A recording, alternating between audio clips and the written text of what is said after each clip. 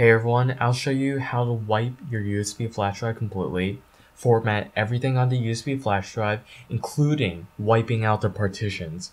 Now, I've inserted a 4GB USB flash drive, and this solution works best when you have a weird USB flash drive with strange partitions. For example, if I right click and hit properties, I see that this USB flash drive has only 6 megabytes of free space.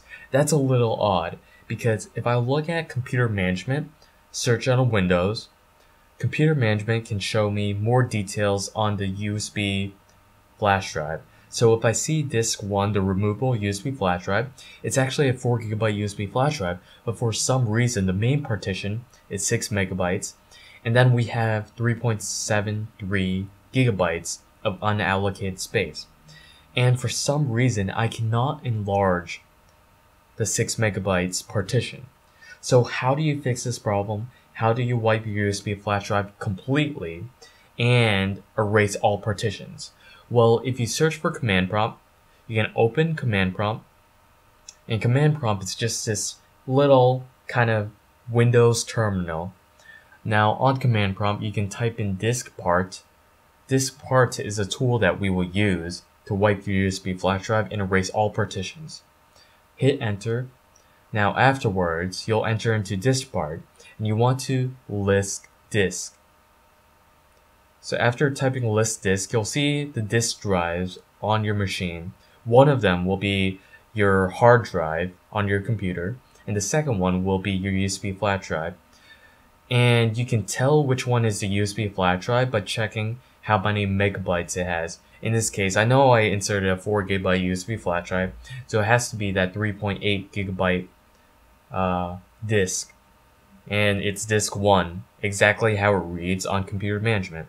So after you select the disk, so you do select space, disk, space, the number. In this case, disk 1 was the USB flash drive. And then finally, you just type clean. And what happens is, after you press enter, you wait 1 minute, and then the USB flash drive is completely cleaned. All partitions are erased, and all you will have is 4 gigabytes of unallocated space. So you just wait a second until the command finishes running. When you hit enter, that prompt might come up, but you just wait until the command finishes, and you'll have 4 gigabytes of unallocated space on your USB flash drive. So I'll skip ahead in the video. After 1 minute, the command finishes, and it says diskpart succeeded in cleaning the disk, so you know it finishes. On computer management, you'll see that you have 3.73 gigabytes of unallocated space. So what you do now is you right click that unallocated space, and you do a new simple volume. And you can follow these steps, hit next, you can leave everything by default. It will assign a new letter to that USB flash drive.